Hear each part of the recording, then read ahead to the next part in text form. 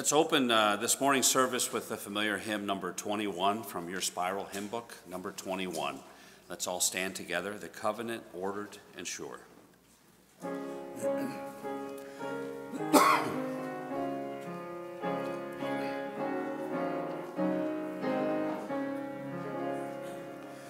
God the Father and the Son and the Spirit, three in one, in eternal ages past, made a covenant sure and fast.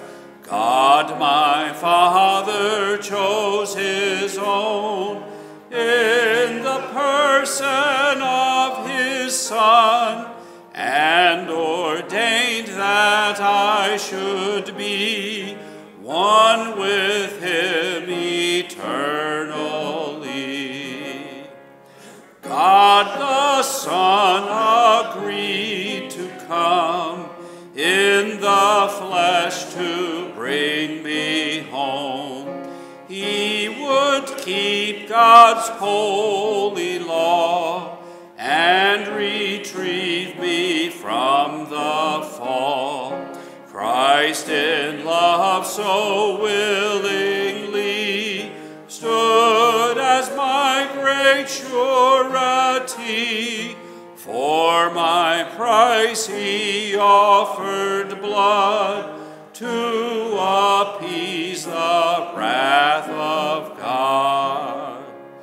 God the Spirit, heavenly dove, promised to come down in love, bringing life and peace and grace to the chosen, purchased race.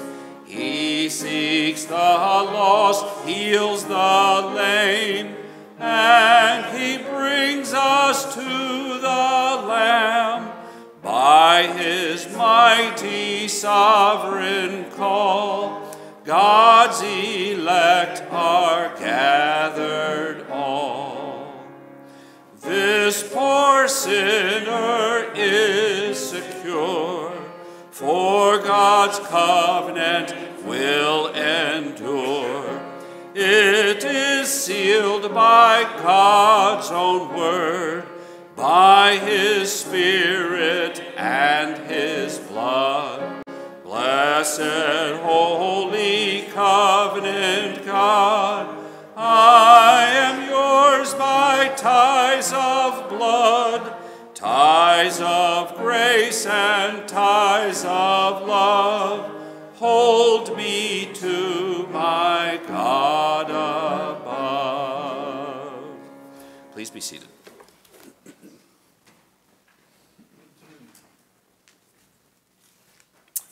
Aren't you thankful to be able to sing that hymn with a little bit of understanding? Every word of that hymn is so clear and simple and so hopeful. God the Father chose a particular people before time ever was. God the Son, the end time, came and accomplished the redemption of God's elect. God the Holy Spirit right now is doing his work, calling out God's people, bringing them into a loving relationship with Christ. And our hope this morning is that he will do that. This poor sinner is secure, for God's covenant is secure, is sure. If you can't find your Bible, it's on the table in the back, so look there for it. And little musical pews going on this morning, so hopefully you figure out where to sit. We moved the front pew to the back. We're going to try that today and see how it works, and may move it back. But you have your Bibles. We're going to be in 1 Peter this morning. 1 Peter chapter 3.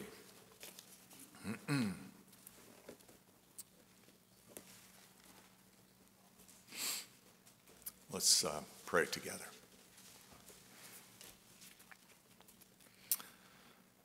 Our merciful Heavenly Father, we find all the hope of our salvation in your sovereign will, purpose, power.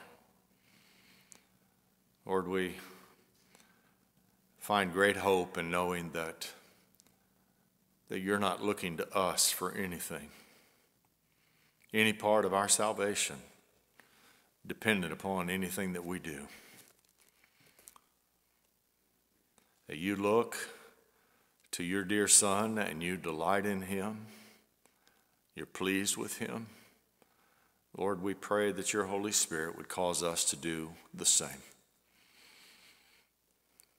We would find our affections fixed on the Lord Jesus Christ, who is our Savior, our substitute. Lord, we thank you for your word. We know that we must have eyes to see and hearts to believe.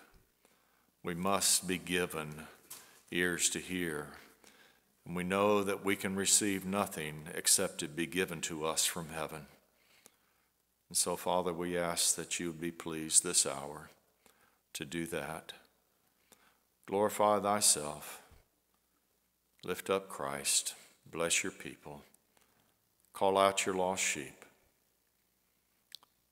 We ask it in Christ's name. Amen. I've titled this message, The Answer of a Good Conscience Toward God. The answer of a good conscience toward God. Let's read these verses together. And in order to understand the verses that we're going to be looking at, we have to back up to verse 18, because verses 19 through the end of the chapter, the Lord is illustrating the truth that we looked at last Sunday from verse 18. For Christ also hath once suffered for sins, one time, the just one, the holy one, the righteous one, dying and suffering for the unjust, the sinners, the ones who cannot redeem themselves, in order that he might bring us to God. That's our need. Our need is to be brought to God. Our need is for the Lord to take us and bring us into the very presence of God and be able to stand uncondemned in the presence of a holy God. And that is exactly what the Lord Jesus Christ came to do. Being put to death in the flesh, but quickened by the Spirit. In his death, he put away our sin, and by his resurrection, he's proof that God's satisfied with what he did. The resurrection of the Lord Jesus Christ is what these next verses are about. As I said, these verses are illustrating this glorious truth from verse 18. By which, and there's much confusion in these next couple of verses, but I hope the Lord will make them simple and plain and clear to us this morning. By which also he went and preached unto the spirits in prison, which sometime were disobedient, when once the long suffering of God waited in the days of Noah, while the ark was preparing, wherein few, that is 8 souls, were saved by water. They were saved by water. We think of the flood as being the destruction of the world, and it was, but that same water that destroyed the world lifted up the ark. And in this we see the illustration of what the Lord Jesus did when he died in the flesh and raised from the dead. The like figure whereunto even baptism doth also now save us, not the putting away of the filth of the flesh, but the answer of a good conscience toward God. And so all of this has to do with us being able to stand in the presence of God without a guilty conscience. The answer of a good conscience toward God by the resurrection of Jesus Christ, who himself is gone into heaven and is on the right hand of God, angels and authorities and powers being made subject unto him. A good conscience. We know by experience what that is. A good conscience is a conscience that is absent of fear and guilt. It's an innocent conscience. A guilty conscience is a horrible thing. We all have experienced it. Surely it is the cause of much anxiety. It is the cause of much fear. It is the cause of much trouble in this world, a guilty conscience. A guilty conscience is the means by which Satan, the accuser of the brethren, would take us away from our hope in Christ. He would cause us to look to our lives and look to the law of God and try to use guilt and shame to draw us away from Christ. A guilty conscience is the means by which men try to control one another. They use fear and intimidation and guilt and shame. It's a horrible thing to have a guilty conscience. I hope that we can have a good conscience toward one another. I hope that we will live our lives before one another without offense, and that when we do offend one another, that we'll be humble enough to apologize, that our conscience might be made clear through a sincere apology for that offense. But a guilty conscience, a good conscience toward God, the God who sees everything, the God who knows our thoughts before we think them, the God whose light reveals everything about our hearts, how can we stand in the presence of God and have a good conscience, a conscience without guilt, without shame? Before we answer that question, I think it would be helpful for us to look at verses 19 and 20 just for some explanation. As I said, much confusion has been imagined in the opinions of men who don't use Scripture to compare Scripture. They will wrest the Scriptures and they will take verses out of context, and they will come to conclusions that are contrary to everything else we know to be true. You can read the opinions of unenlightened men when it comes to these verses that would suggest that maybe the Lord Jesus Christ, when he, during those 3 days in the grave, that he went down into hell itself and preached to the devils in order to try to recover them. That's not what the Lord's saying here. That's not possible. It's not of any, that when the devils fell into hell, that was an eternal fall. We don't serve a God who's trying to convince them of their need to come back. So that's surely not what the Lord means. Some have suggested that what this means is that the Lord went into that place of death and preached the gospel to those Old Testament saints that were living in darkness and bringing them out of the grave. No, that's not what the Lord's saying here. Some have even suggested that perhaps what's being said here is that Noah was in the darkness of the ark preaching the gospel to his family. No, that's contrary to everything the ark represents. The ark, even in this text, is the means of life. And we know that that ark is a picture of Christ. We know that Noah's a picture of Christ.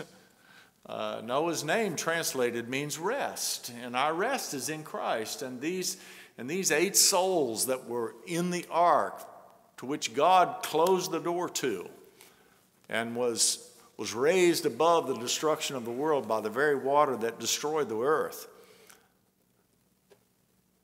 I'm sure they were worshiping and delighting in the Lord's mercy in that ark, but that's not what this is talking about.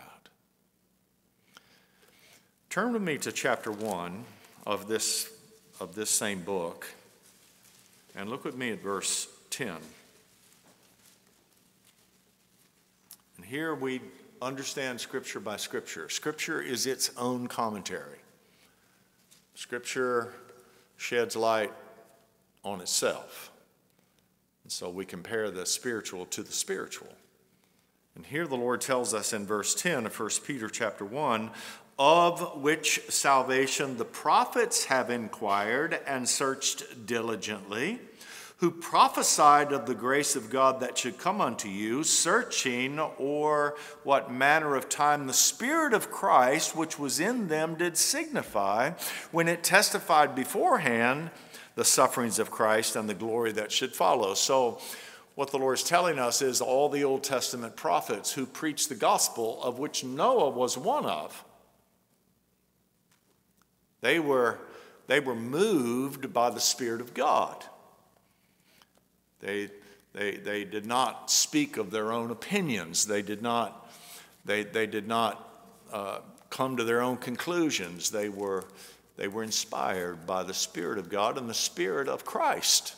So we see here that the Lord Jesus Christ was in his prophets, preaching through his prophets before his incarnation, before he came in the flesh, in the body of a man, born of a woman, born under the law, in order to be able to redeem us who are cursed by the law. The Lord Jesus Christ, in his pre-incarnate state, came in the power of the Spirit and preached to souls that were in darkness. That's what Noah was doing during those. The scripture's not clear about how long exactly it took Noah to build the ark. Some suggest 75 years, 100 years, a long time. Long time. It's hard to put the timetable together when we just look at scripture. But all the time that he's building the ark, he's preaching in the Spirit of Christ to darkened souls, telling them about the judgment that was to come. And that's exactly what we're doing now. We preach in the Spirit of Christ, warning men. For we know that as it was in the days of Noah, so shall it be in the coming of the Son of Man. There's going to be destruction of this world. The difference will be that it won't be by water next time, it'll be by fire. And our Lord himself said, when I return, will I find faith on the earth? And the meaning of that is that there will be few that will believe in that final day of judgment. I certainly want to be a part of that few. So, the Lord is using this Old Testament example of Noah's Ark, and how appropriate an example it is. Not only were men just like they are today, living in darkness without God and without hope in this world, engaged in just marrying and giving in marriage and eating and drinking, the scripture says, and just indulging in the pleasures of their own flesh and without any thoughts for the things of God. And then Noah, the first time the word grace is used is found in Genesis chapter 6. The first time we find the word grace in the Bible, Noah found grace in the eyes of the Lord. Noah was just like the rest of everybody, and you and I are just like the rest of the world. If the Lord left us to ourselves, there's no difference. That we would have no concern for our souls whatsoever. We must be found in God's grace. The Lord has to do something for us. He has to arrest us. He has to call us out of darkness into his marvelous light. He has to make his grace irresistible to us, and he does that in spite of us. The Lord's not looking to find someone who's spiritual and then blessing them. No. Saul of Tarsus calls himself a pattern for salvation. And he was, of all men in the Bible, he was at enmity with God. He was breathing out threatenings. He was a blasphemer. He hated Christ. He hated the gospel, and the Lord arrested him, stopped him in his tracks. And there's what God did to Noah, and that's what he's still doing. So by the Spirit of Christ, the gospel is being preached to souls who are in darkness, that those who find grace in God's sight, and the very first time the word covenant is used in the Bible is also found in Genesis chapter 6, and how important a covenant is, the promise of God. The hope of our salvation is not determined by our promises to God. That's a free will works gospel. Men think, well, I've made a covenant with death, and with hell I'm in agreement, and God says I'll disannul your covenant. Your promises don't work. Why? Because we're not faithful to them. We're not faithful to our promises. God said to Noah, I'll make a covenant with you. And there's our hope. So what the Lord's doing is he's using the illustration of Noah and the ark and the preaching of the gospel by the Spirit of God and the judgment that came upon the earth and the raising up of the ark of God's elect in saving them in Christ, which ark was pitched, and that word pitched means covering, which is the same word for atonement.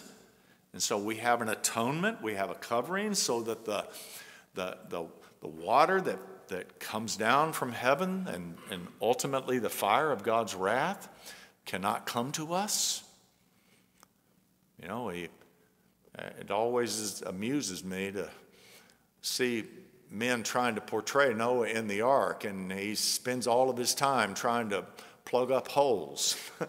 I heard that ark that they built up there in Kentucky, I think it's in Kentucky or Ohio, right there on the border somewhere, that the people that made that thing filed an insurance claim against their insurance company for some damages that were done, and the water was getting in the ark. Not a single drop of water came into that ark that Noah was in. Not one drop of water. And not one drop of water will come against those who are in Christ. Not 1 ounce of God's wrath. The Lord Jesus Christ consumed all of that himself on Calvary's cross. So that's what these verses, it's not talking about what the Lord did during his death and going down into hell or Sheol and preaching to devils or to lost men. He's talking about what Noah did in the Spirit of Christ when he preached the gospel before the judgment of God, and saying that this same truth, this same judgment is coming again. And the hope that we have is that God will make a covenant with us. His promises are sure. His promises are steadfast. He's faithful to his promises. He cannot lie. We have a strong consolation and a good hope. We have an anchor for our soul in the Lord Jesus Christ, who went into the veil. He went into the holies of holies. He ascended it. That's what look at the last verse that we're considering here in verse 22. Who himself, the Lord Jesus Christ, is gone into heaven and is at the right hand of God, angels and authorities and powers being made subject unto him. Here's the hope of having a good conscience toward God. We have an advocate with the Father, Jesus Christ, the righteous one, so that we are in him unblameable, unreprovable in the sight of God. You say, well, my conscience convicts me all that I feel like I live with a guilty conscience. Here's the only thing that's going to enable us to come into the very presence of God with boldness. To come before the throne of grace with boldness is to believe the gospel, is to believe on the Lord Jesus Christ, who himself consumed all the wrath of God and put away our sin. Speaks of baptism here. I'm not talking about water baptism. By the way, we're, Lord willing, going to observe water baptism next Sunday. Billy Argyropoulos from St. Petersburg is coming over and bringing the congregation from there, and I'm going to baptize him. And we're going to have lunch together after service and enjoy that fellowship together, along with the congregation in Lakeland, in Mulberry, Florida. They're going to come with their pastor. So y'all be sure to be here next Sunday. It's going to be a very special time. But when the Lord's talking about baptism, he's saying that baptism was prefigured by the flood. The washing of the water. God sent this flood to cleanse the earth. And the same flood that cleansed the earth lifted up the ark. The same wrath of God that fell upon the Lord Jesus Christ lifted up those in Christ. He's talking about being buried with Christ in baptism and being raised to walk a new life in Christ Jesus. He's talking about spiritual baptism here. The children going through the Red Sea is spoken of in the scriptures as baptism. And so again, the Lord's using these things to speak of our deliverance and our union in Christ. That's what these verses are about. And you and I cannot have a good conscience toward God without understanding what's being said here and illustrated here by the flood.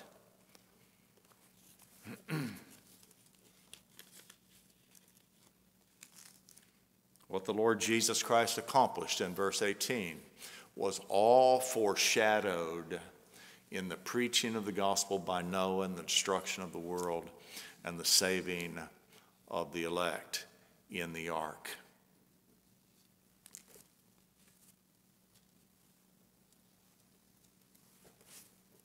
What is the conscience?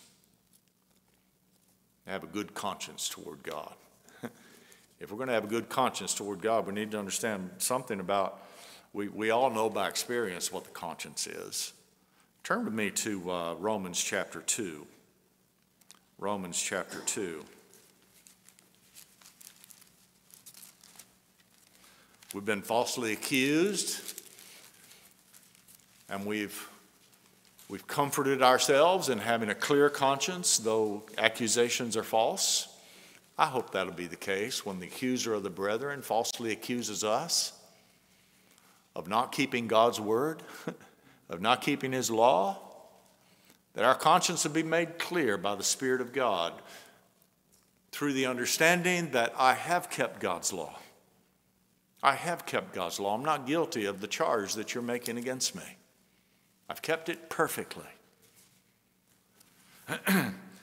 Look at Romans chapter 2 at verse 14. For when the Gentiles, and the difference between the Gentiles and the Jews is that the Gentiles had no revelation of truth given unto them. They were born in darkness, they lived in darkness. The law of God and the word of God only came through the Jews, it only came to Israel.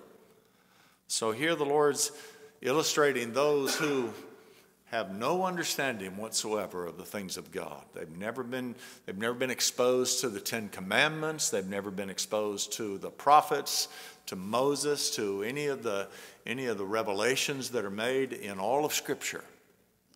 They have no concept of God's word. When the Gentiles, which have not the law, do by nature the things contained in the law, these, having not the law, are a law unto themselves, which show the work of the law written in their hearts, their conscience also bearing witness, and their thoughts the meanwhile accusing or excusing one another. Now what the Lord's saying is that you don't have to know anything about the Bible to have the law of God written on your heart. All men come into this world with that law written on their hearts. You know the difference between right and wrong. You have a conscience that tells you.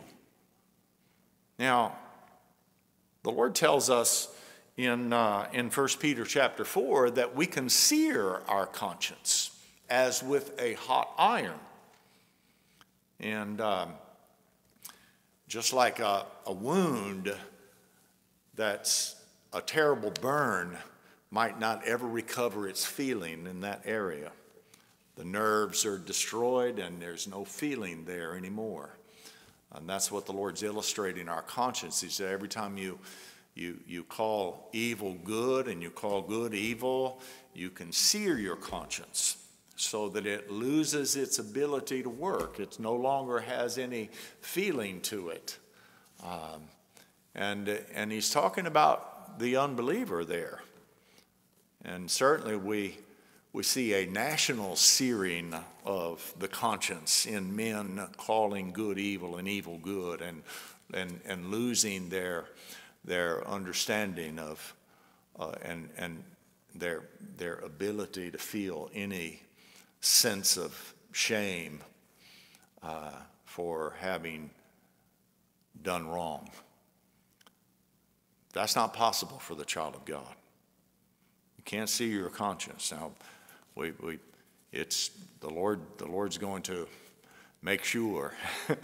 That's the work of the Spirit of God. Do we violate our conscience? Every time we sin, we do. And the Spirit of God renews that conscience and causes us to know the difference between right and wrong, and He convicts us of our sin and of our unbelief and our righteousness before God in Christ. That's the work of the Spirit of God. It's expedient for you that I go away, for if I go not away, the Comforter will not come. But when He comes, He will convict the world of sin, of righteousness, and of judgment. Of sin because they believe not on me. And so, child of God, every time you violate your conscience, the Spirit of God makes you know that that's your unbelief. And of righteousness, that every time we have a proud, self-righteous thought, and every time we hear the gospel, and every time the Spirit of God brings us back to see that we have no righteousness outside of Christ, of righteousness because I go to my Father. And yet in Him we have a righteousness before God, a righteous Savior, a righteous substitute. My little children, I write these things unto you that you sin not. Our Lord has given us much encouragement and admonition in His Word to flee these things. But if any man sin, we have an advocate with the Father, Jesus Christ, the righteous one. We have a perfect righteousness, a perfect substitute who has bore our sins in his body and put them away. How are we going to come before God? In Christ. How are we going to have a clear conscience before God? In Christ.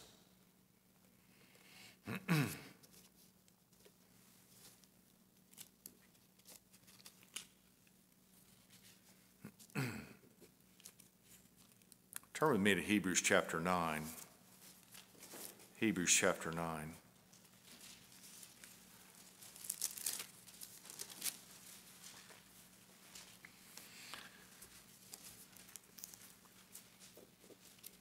When the accuser of the brethren takes you back to the law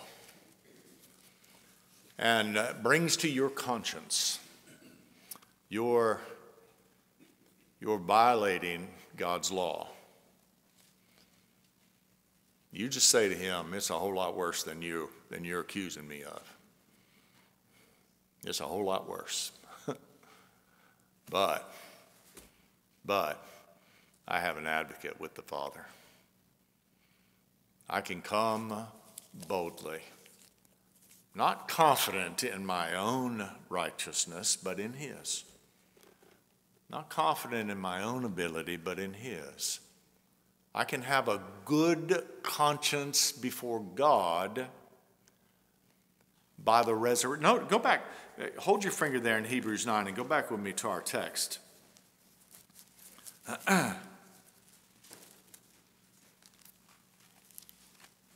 In verse 21. But the answer, here's the answer. We answer these accusations. We answer these fears. We answer this guilt. We answer the shame of our sin, which we have continually. Isaiah put it like this. He said, we have sinned, and in this is continuance, and we shall be saved. So here we come, an answer. We answer of a good conscience toward God by the resurrection of Jesus Christ. The positive proof that our sin's been put away once and for all. It's been buried. It's been covered by the blood. God says, I've separated your sin from you. It is no more. You're justified in the Lord Jesus Christ. That word justified means to be without sin. So here's our answer of a good conscience toward God by the resurrection of Jesus Christ. The resurrection of the Lord Jesus Christ is the evidence, it is the proof that God has given us that what the Lord Jesus Christ accomplished on Calvary's cross was successful. What did he accomplish? He accomplished the putting away of our sin by the sacrifice of himself once and for all. This is the only way to have an answer of a good conscience toward God, by the resurrection of Jesus Christ. And here's the picture of the ark being raised up by the very waters, saved by water. Saved by water.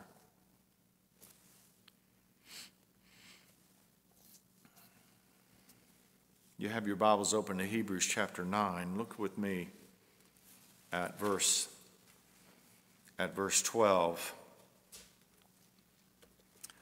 Neither by the blood of goats and calves, but by his own blood, he entered in once into the holy place, having obtained, past tense, eternal redemption for us.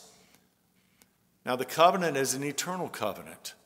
Salvation is eternal life. That means it never had a beginning, but it had to be obtained, and it was obtained through the sacrifice that the Lord Jesus made on Calvary's cross. For if the blood of bulls and goats and the ashes of heifers sprinkled the unclean sanctifieth to the purifying of the flesh. He's going back to the Old Testament rituals now, where the water was sprinkled and the blood was sprinkled of these animals on the elements that were used in worship.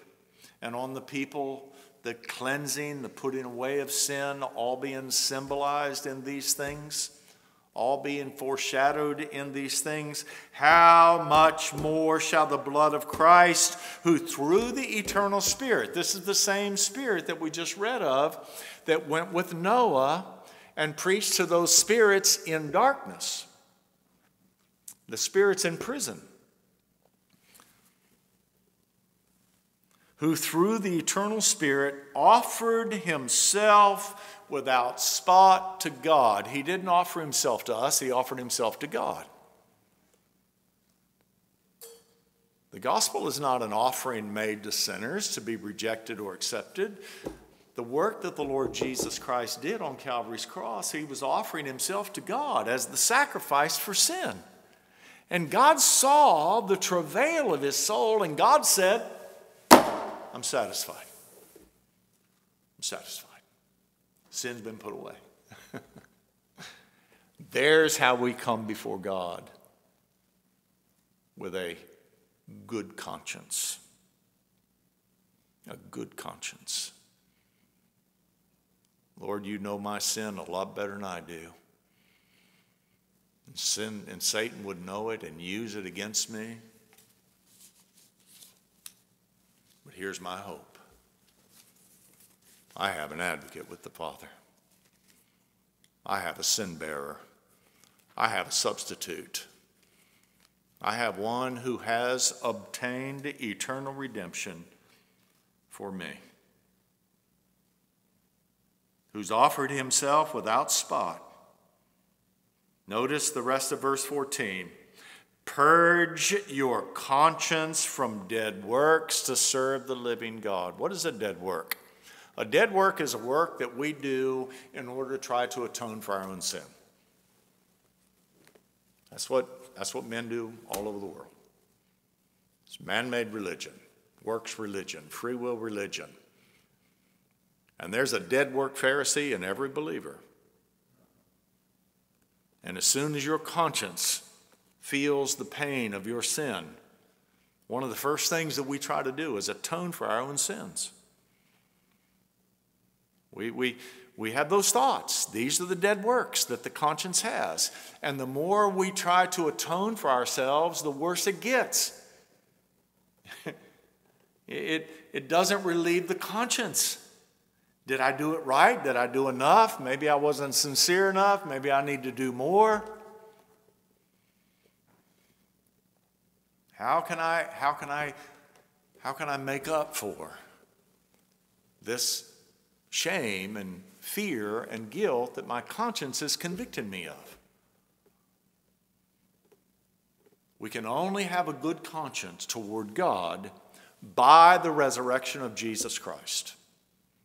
And here, by the eternal Spirit, he offered himself without spot, without sin, the perfect Lamb of God who went to the cross bearing our sins in his body in order to put them away, but himself was a perfect sacrifice. God made him sin who knew no sin, that we might become the righteousness of God in him. Here's the only way that we can have a good conscience toward God. If we think we're going to have a good conscience toward God by somehow, well, if I just, ought we to pray more? Certainly we ought to pray a whole lot more than we do. Ought we to read God's word more? Certainly. Ought we to be better people? Certainly. We ought to do everything better than we do. But the thought that somehow if I can just do better, I can salve my conscience, only aggravates the conscience of faith.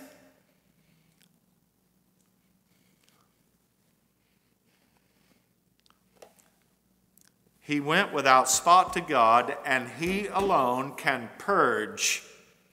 We're not talking about salving our conscience. We're talking about purging our conscience of all those dead works, all those things that we thought that we could do to try to make up for our sin. They've been taken away by the resurrection of Jesus Christ. by faith in the Lord Jesus Christ. We have this hope of being justified before God.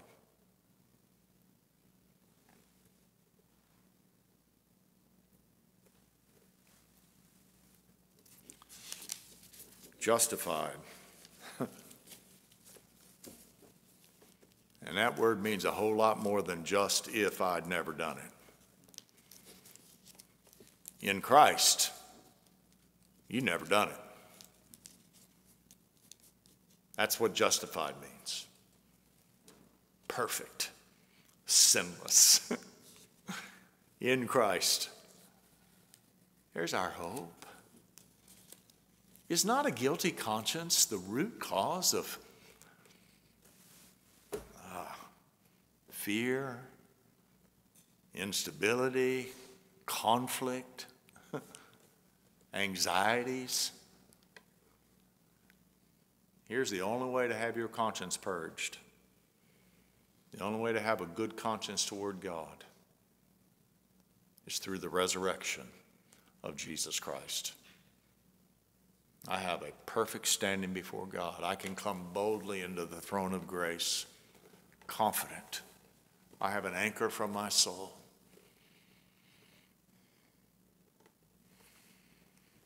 Justified. Eternally justified. Now, contentious men who want to argue over words will, and I'm speaking from my own experience because I know I'm going to get some responses from what I'm about to say right now. They want to argue theology. They listen to preachers. They want to teach preachers. They want to correct preachers. They want to rebuke preachers. They want to justify. And I want to say to them, do you believe that you can justify yourself before God? They would immediately say, oh, no, we can't do that. I said, well, why are you trying to justify yourself to me then? But that's what most of these arguments are all about. Men trying to justify themselves over this topic of justification. And some say, well, we're justified at the time that we believe. And others say we're justified at the cross. Our justification first is eternal. It's eternal. We're justified in the Lamb that was slain before the foundation of the world. In other words, we were seen in God, in Christ, by God, and loved eternally in Him, never having sinned. Justified perfectly, without sin, in the person of our substitute from eternity past. That justification had to be fulfilled in time, and that's what the Lord Jesus Christ did when He bowed His head on Calvary's cross and said, "It is finished." That justification can only be experienced through faith. And that justification, once experienced through faith, has to be renewed as we walk by faith every day. And that justification is not going to be fully realized and fully experienced until we stand in His presence, literally without sin, in a perfect body. Now, that's what the Bible says about justification. Men want to argue about it, let them argue. I'm justified in Christ eternally and in time. Let me show you that. Romans chapter 3.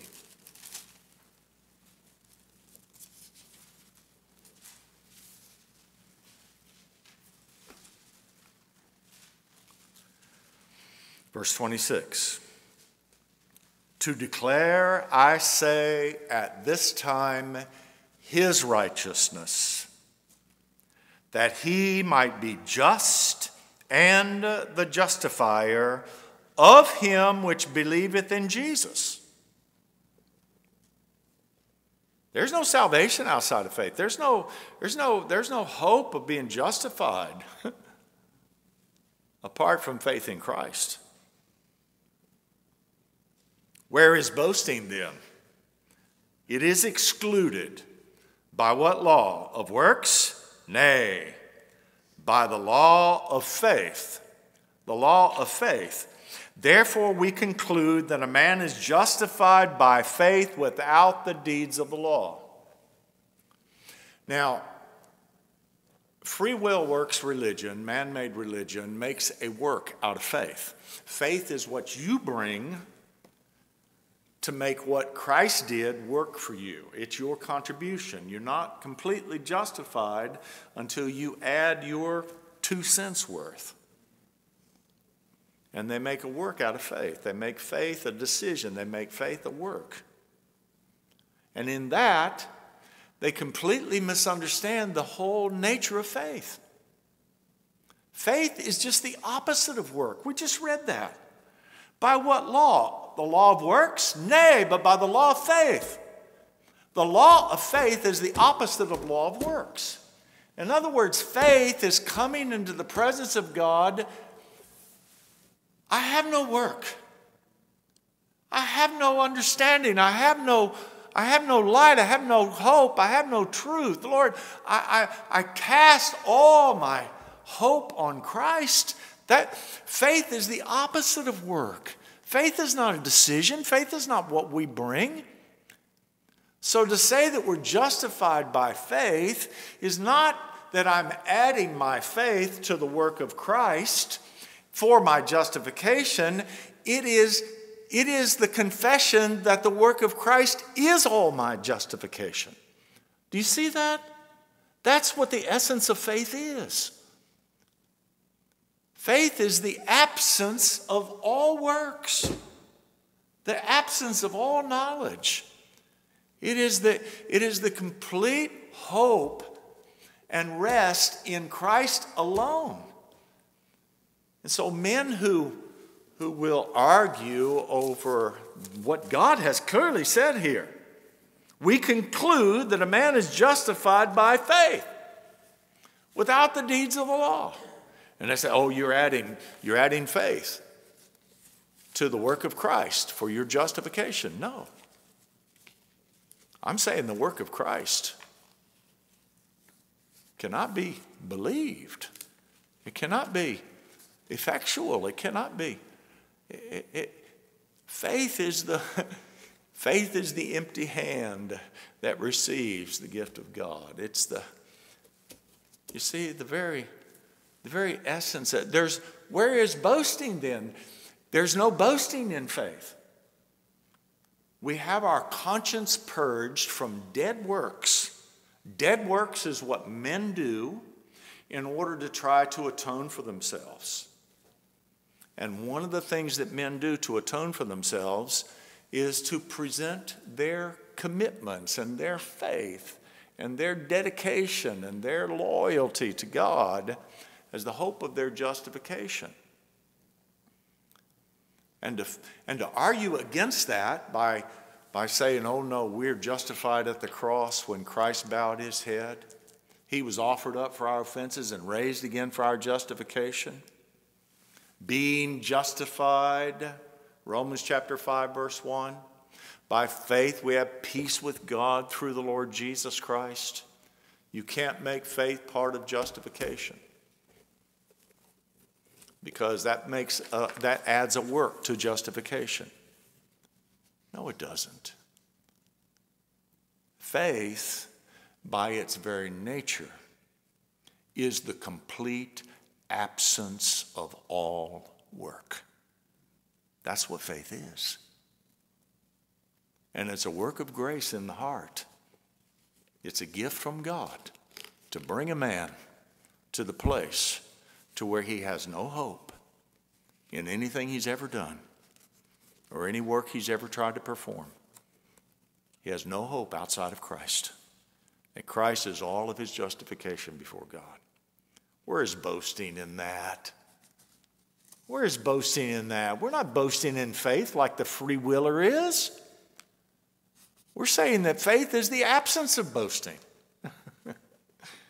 It's the taking away of any hope outside of the accomplished work of the Lord Jesus Christ. And so by his resurrection and by his ascension into glory and by his sovereign control, we can come before God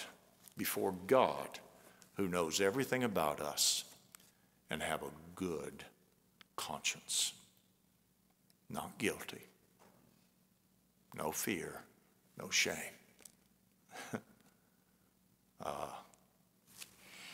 All right, let's take a break.